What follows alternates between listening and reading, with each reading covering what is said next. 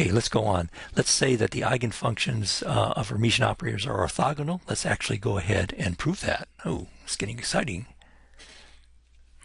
So, we're now going to take two different eigenfunctions, say in the M state, and now we're going to operate with an operator on the N state.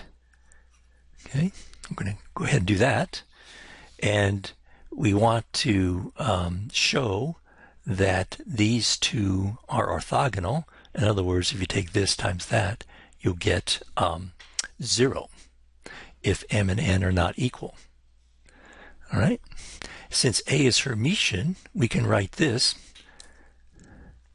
This is the definition of Hermitian. We operate on psi M. And again, this means we're doing complex conjugate. You have to take complex conjugate of the operator before you operate on it, times psi n. That's the definition of Hermitian. So we're going to start with Hermitian, and now we're going to show that eventually that psi m times psi n is equal to 0. Okay, let's do that.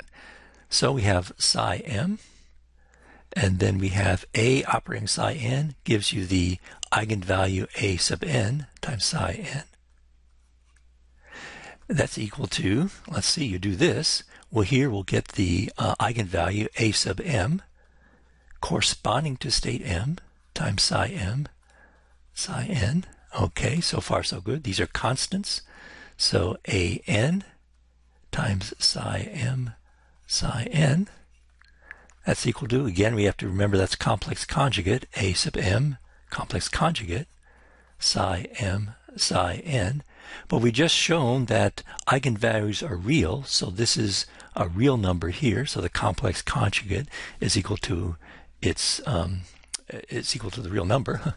So we have A sub n, psi m, psi n is equal to A sub m, psi m, psi n. Oh, that's kind of cool.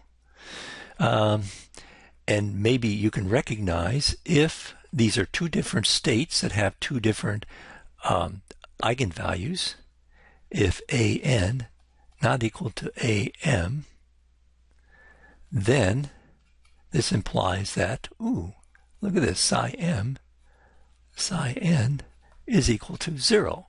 In other words, if you integrate over all space of the complex conjugate of this wave function times the wave function, a different wave function, m and n are not equal, you'll get 0, which means psi m and psi n are orthogonal.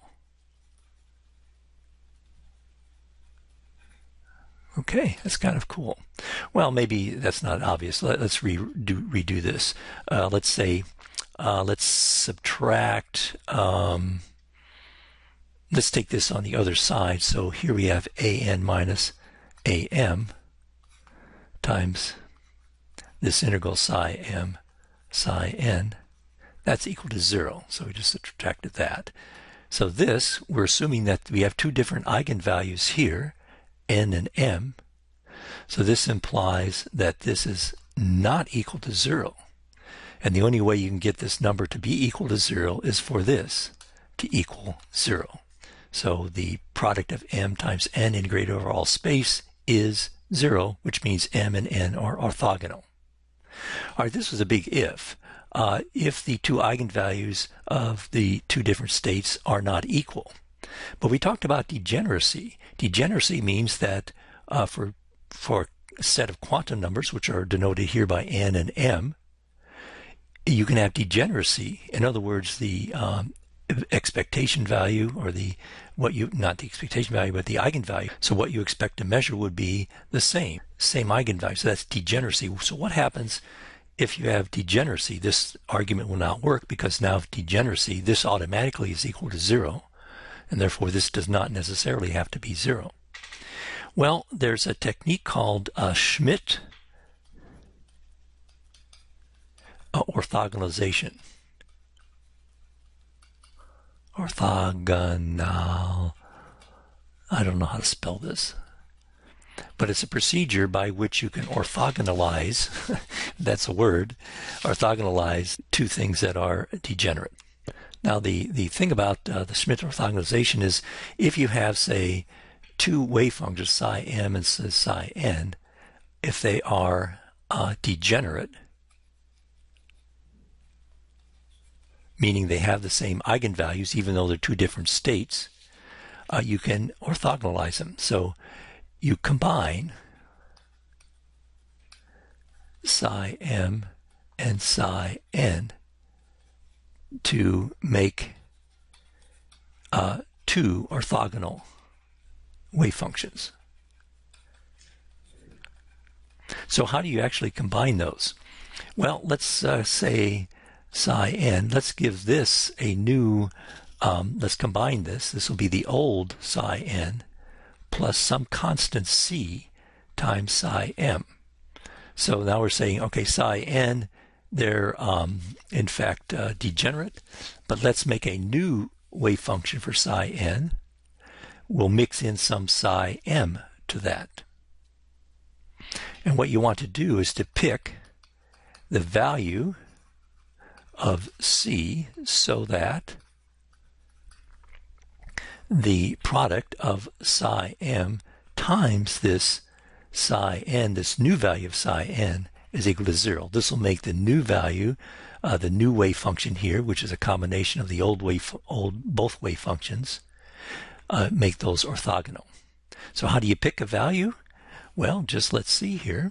Let's form the product psi m, psi n star prime. Well, that's psi m.